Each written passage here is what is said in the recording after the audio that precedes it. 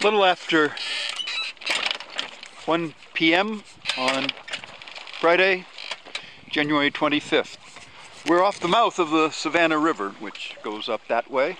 The buoys, I don't know if you can see them ahead, are part of the shipping channel that goes in there.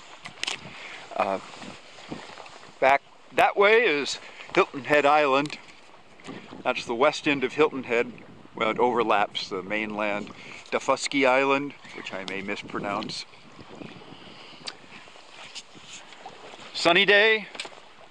It was 37 Fahrenheit when I got up, which would be about 3.5 centigrade. That was 7 a.m., which is first light. I pushed away from the dock. Well, I didn't have to push away from the dock. The wind was perfect. It pushed me away from the dock at 9:10. Was then 41 degrees. I have on lots and lots of layers. Hooking down,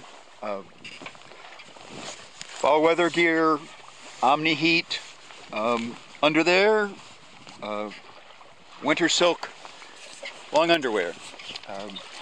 Under my parka I also have heavy polar techs.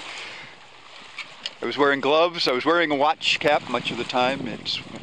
I don't know what the temperature is now, maybe 50. We had good sailing. Yeah, it was nice around the landward side of Hilton Head. I never sailed that before, and you have to pay attention to the buoys. It's the intracoastal, but there are a lot of shoals around on the sides of it. And we had good wind. The wind was exactly what it was predicted to be from the northwest. It's gone light in the last hour now that we've gotten out here.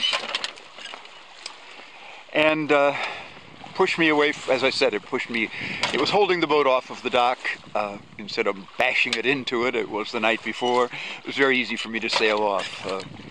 I raised the mainsail, I stowed the fenders below even before that because they weren't needed. Got rid of the spring lines, doubled the stern line back to the boat just so it was looped around the cleat. Took the bow line and pulled back until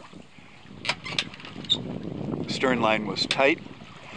Stepped on board with the bow line, went aft, and well, we were sailing instantly because the mainsail was already up, and let go the one end of the stern line, and we were gone. It was nice. Didn't have to fit the torpedo. Everything is working at the moment. Good.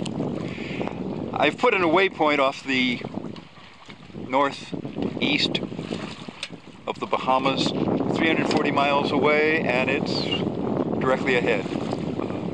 True course is 144, and we're steering 145 at the moment. So, we're off.